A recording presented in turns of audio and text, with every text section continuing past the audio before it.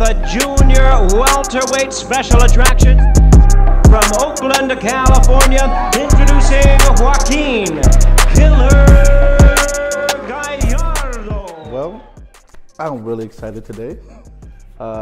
We trudged through this crazy weather to have a really special guest on a fluke, randomly on one of the sets I was working on, just doing background.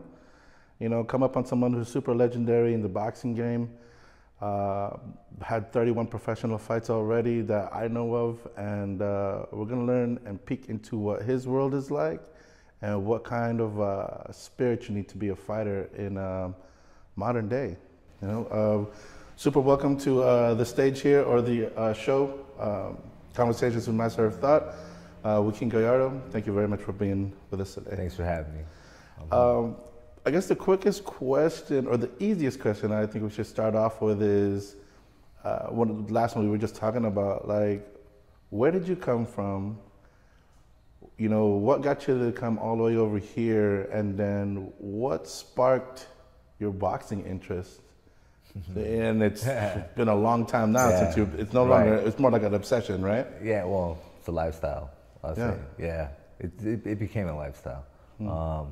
But in the beginning was as a child with cousins coming over to the house and playing around and getting into scuffles. I think that's what incited the career, because me and a cousin had an altercation where one of my tooth got knocked out, and I don't remember the actual altercation happening, but I know that the emotions and everything from that incited me to want to get revenge and to learn martial arts, really, and boxing and everything that goes along with it. Yeah, so my stepdad Robert ended up seeing it, and I guess he was like, you want to get revenge? And I was like, yeah. He's like, I'll take you to a place where you learn how to do it right. So he took me to the boxing gym, and then even there, they saw me and said, "Oh, who's that?" And he's like, "Oh, I brought a killer with me." And they said, "A killer?" And they started cracking up, like, he's no killer because he's such a cute little kid. Right. They threw me in the ring, and it was just nonstop action ever since. And they were like, "Oh, he's a real killer." And then that's when the name just stuck. So that's how you got your... That's how I got the nickname Killer. Got it. Yeah. So, I guess coming up, did you have an extensive amateur career, or was it just like... Yeah. But my amateur career, I guess, outshined my professional career, because I'm national champion multiple times, and then Olympic alternate for '96 Olympics. So we'll consider the Olympic team with Mayweather, Fernando Vargas, Antonio Tarver. I think the last real good team that we had in the Olympics. I can see what you're saying. Ever since, right? Because that was, like I said, the last of the dying breed there. Yeah. I mean, I'm not even gonna say really that they're the old school. It's like I feel they were the more dedicated, or more hungry era. Yeah, definitely dedicated, more hungry, just different upbringings, different, I guess, environments and also teachings too, because maybe the work ethic, I think, is more instilled back then than it is now. It's just more complacent. Everybody's more relaxed and trying to do the least amount to get the most results. I hear you. That's probably one of my biggest complaints now. And even though a lot of people will put me into the millennial category, just because of my birth date, but I truly don't see myself that kind of a person. Right. I'm one of those traditionalists, or hardworking, old school ethic kind of person. Yeah. And that's why you stood out to me. You know what I mean? Even though I kind of just met you on a random fluke. Yeah. But even though we were just doing background, you still took it to the level. You know what I mean? Right. It was still oh, he looks like the person he's trying to be. You know what I mean? And I still had a lot of fun, obviously. Those kind of shoots are really fun. I guess that's another part. We'll kind of skip back to all the other people that you've been around. But What sparked your interest in this acting? Even like, what got you to come out that day? You know, especially for such a small, you know, role in a play like that. My first, as acting, I got introduced. I was like around 10, 11 years old. They were supposedly doing a Pepsi commercial, and the crew, set, everything was having me spar and everything, but it didn't get aired, and supposedly we didn't know. Yeah. It could have got aired in a third world country, but we didn't. Right. We weren't up on the game at that time. So, but that was my first introduction to I guess acting, and then I've seen greats come to the gym, champions, because King's Gym was a well-known place, and at that time, Marsha, she was Charles King's wife. She's the main. She was the main, like, we could say, factor in that, or force in that gym that brought like Showtime, acting, just brought attention to the gym and to boxing. And I saw Julio Cesar Chavez, met Julio Cesar Chavez. That was like a dream come true because he was my idol coming up. Just a great Mexican champion that I was good to see in person. And Terry Norris, just a lot of good fighters coming through in and out, and seeing like the behind the scenes of cameras, how it goes, the director and everything else, cameraman. It's cool. Yeah, and I mean, you already know that I'm already doing a lot of different things in film, and I definitely considered you already like, if I got roles coming up, you know, you're obviously in my network already. You know, so as we build this out, you know, things are gonna get more, probably straight up live acting for you. You know what I mean? So we'll see what we can do moving forward. I guess we'll go ahead and touch on, you know, those greats that you've been around all that time. You know, like I was talking about with this warrior spirit, you know, you obviously drove your own warrior spirit for yourself. Let's go back to like when you were your teenage years. You know, obviously this is where your amateur career is happening, and like, what is it, you know, besides being tough, you know, what kind of mental trials were you going through, especially like building up for a fight, you know, going into like, you know, maybe your 10th fight, 15th fight, you know, what did you feel inside of yourself that kept urging you and yearning you forward to want to keep doing this? It's hard to say because it was so easy to me. It's always been easy, training hard, or, I mean, there's times when you don't want to do it, but once you get out there and do it, it's like, it takes care of itself pretty much. Yeah. Like me going out to go running is like the least of my, I hate doing it, I hate running, but when I'm out there and doing it, it's like, man, easy. Why can't I just do this more often? But that's one. I could say it's easy. The way how it's been easy, and also my ability to absorb and display the knowledge. That too. So you're saying like, let's say, when you're saying display, do you mean like for others looking to come up in your into your craft, or like? Display isn't like, I was always, when I was taught, I was able to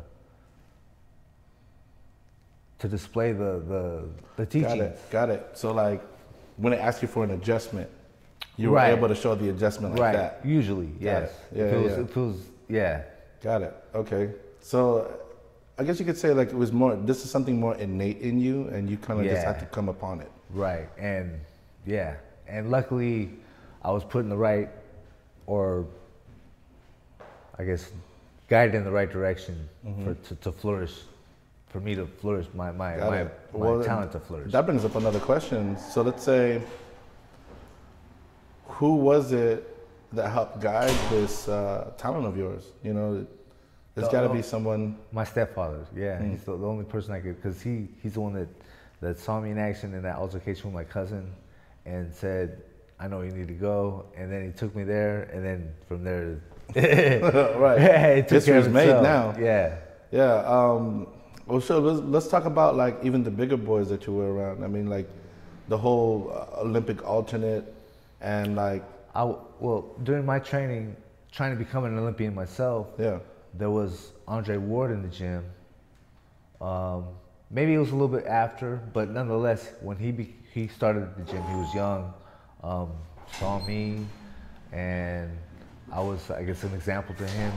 Mm-hmm. And he took it. Look where he took it himself. And right.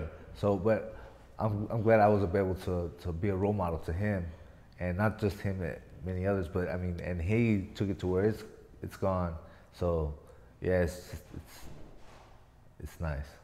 Yeah, and like, I know for sure you had sparring sessions with these guys, right? I mean, how's that? Yes. You know, seeing like, knowing you're able to do these things, and just like you said, it's easy to you. How does it feel that, you know, being later in the game and coming back to it, do you still have that easy feel? Is it still like?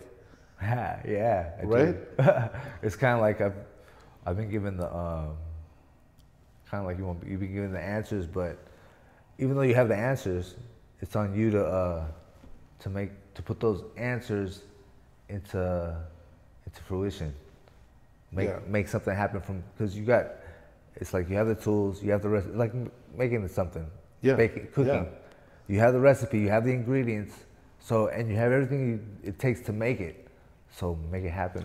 Oh man, I'm glad you said that, because like, especially today, I feel like being ignorant is a choice. Absolutely. You know, because like, you said it yourself right now, if we have all of these ingredients, all this other stuff, what's the additional factor that counts the most? And you're saying it's action. Right. On your part, right? Absolutely. Yeah. And like, I could say that for myself. You know what I mean? Like, you know, are you a believer in, you know, like excluding all negative like aspects of your life, and then kind of like shedding it away and moving into positive habits? Right. Causes all of the greatness? Or is it like, you know, even with the negative habits, are you still able to like procure that greatness? It's tough.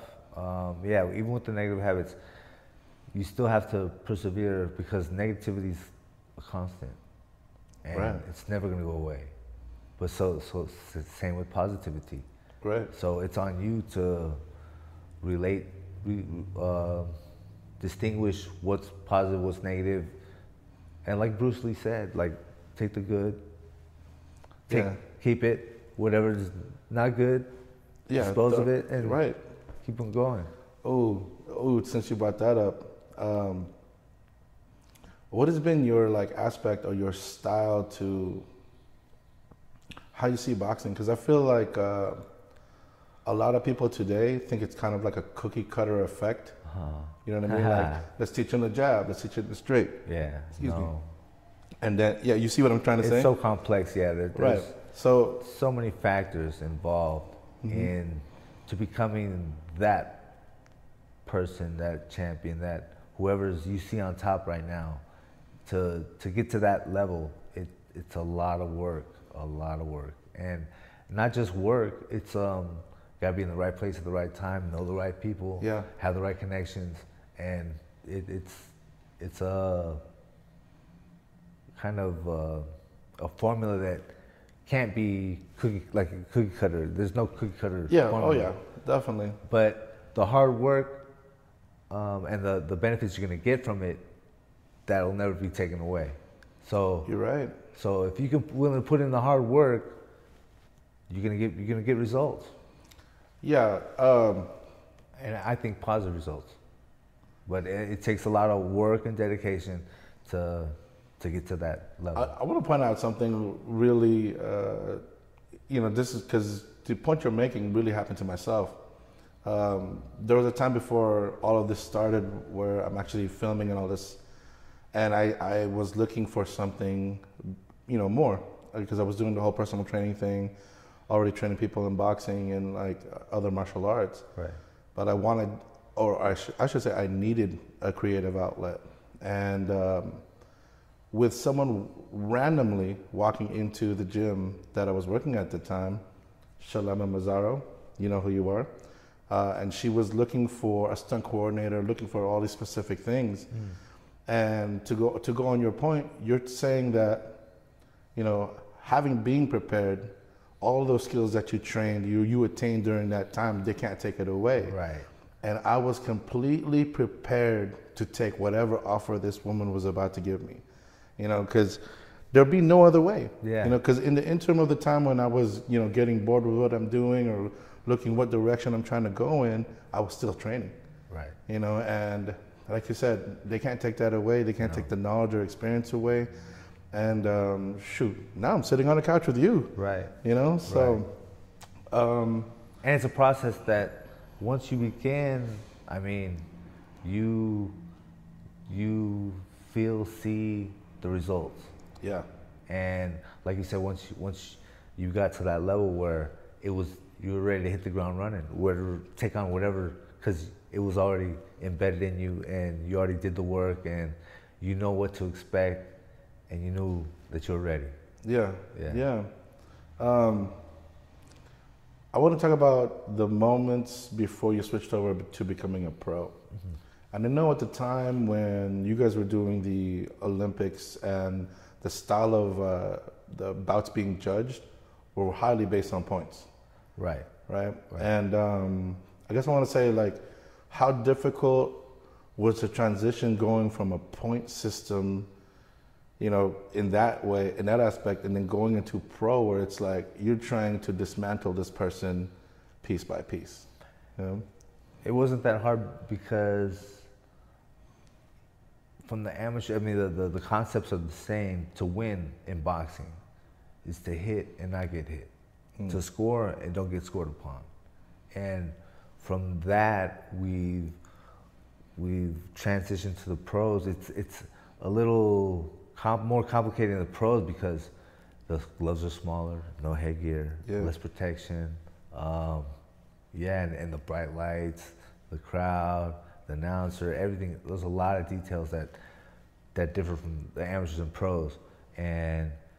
But the core is to score and not get scored upon. And I think Floyd was a good example of doing that. Oh yeah.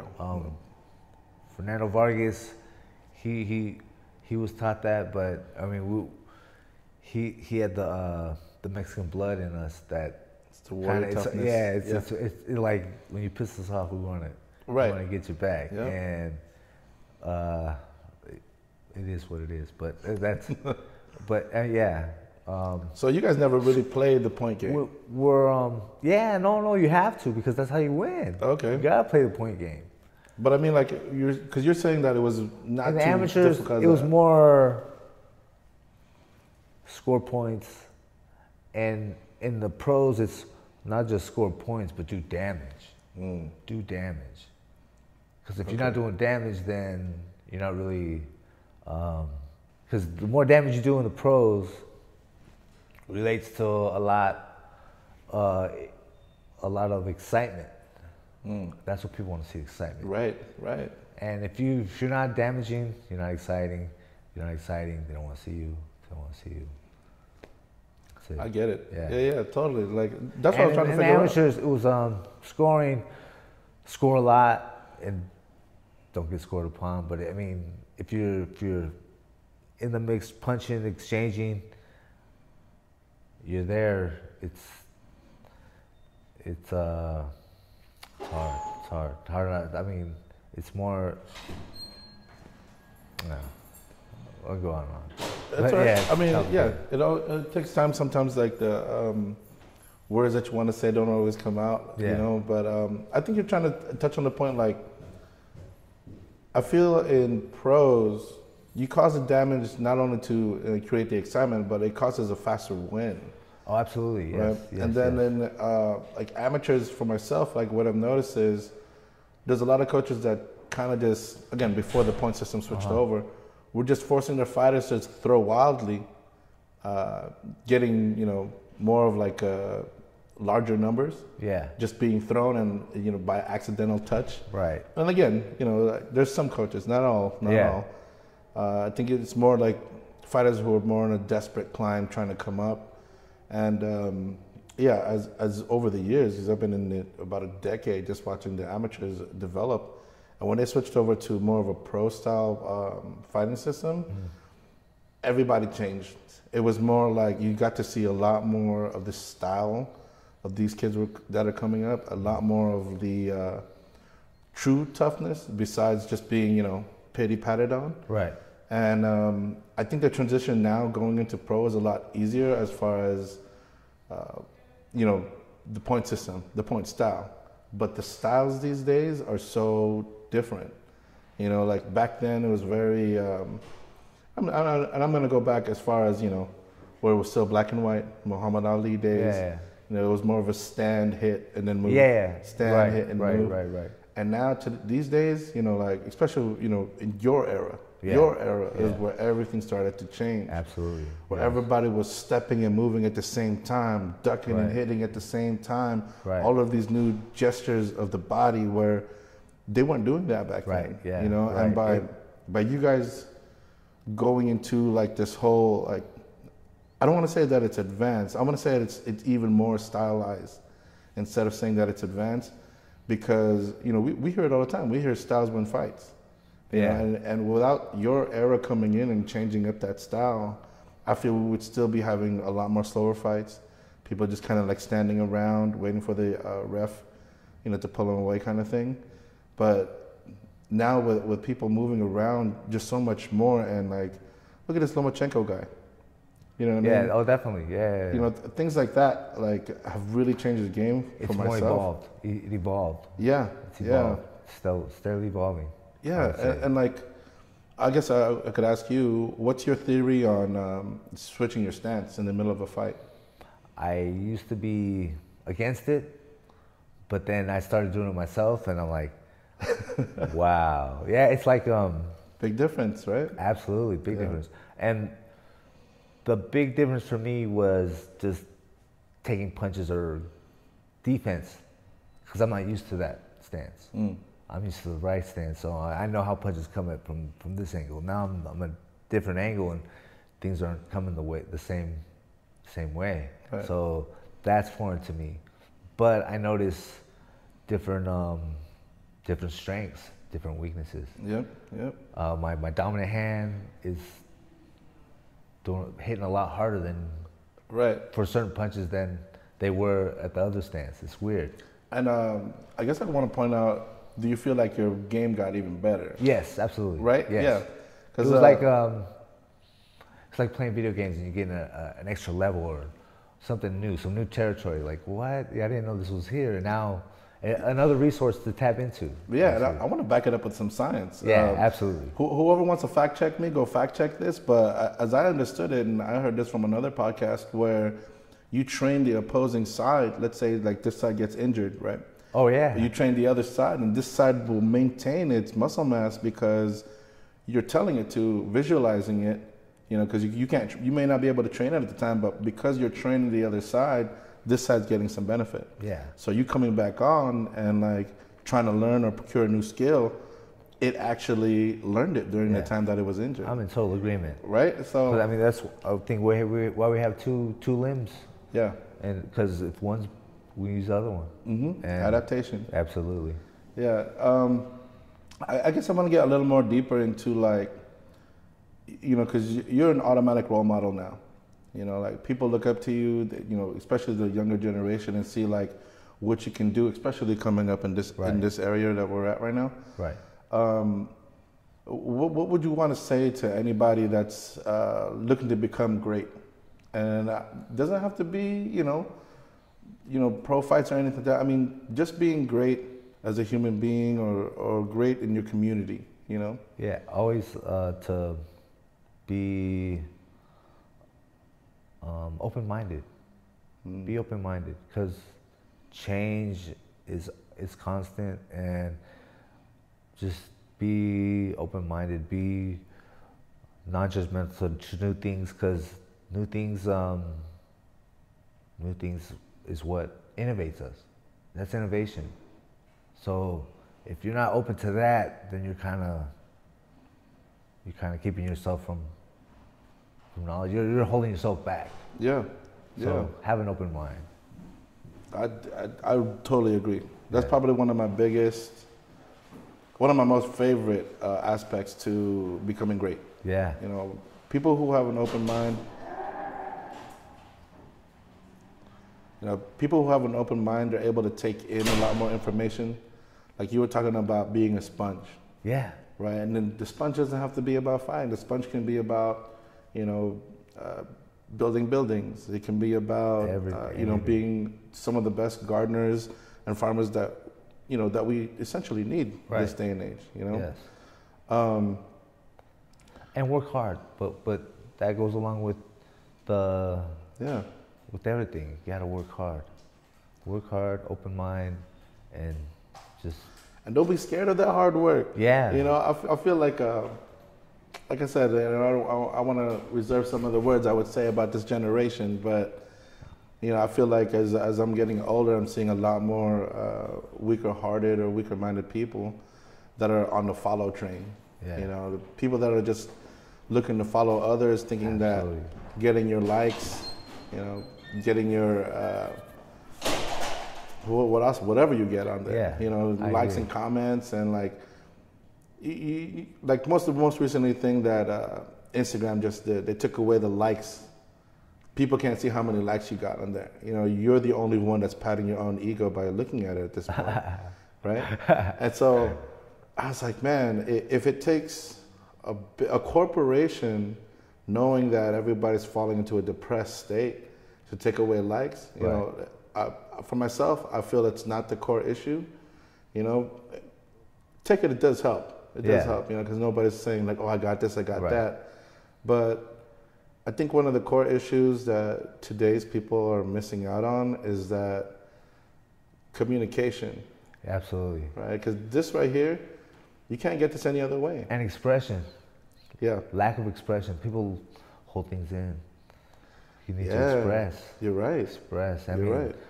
Movement is a way to express as well, and that ties into the Bruce Lee concepts. Totally, man. But expressing, we have to express ourselves more.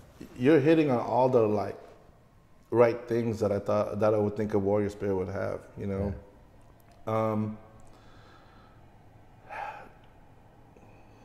I guess from here, I know you still got a whole bunch of things set up for yourself moving into the boxing world still. Do you have anything that you want to Trying. I'm still trying. Because, at my age, people aren't calling me up or promoters aren't knocking on the doors like, hey, we need you. Right. But my age. But, once I show them, I have to I want to take into this.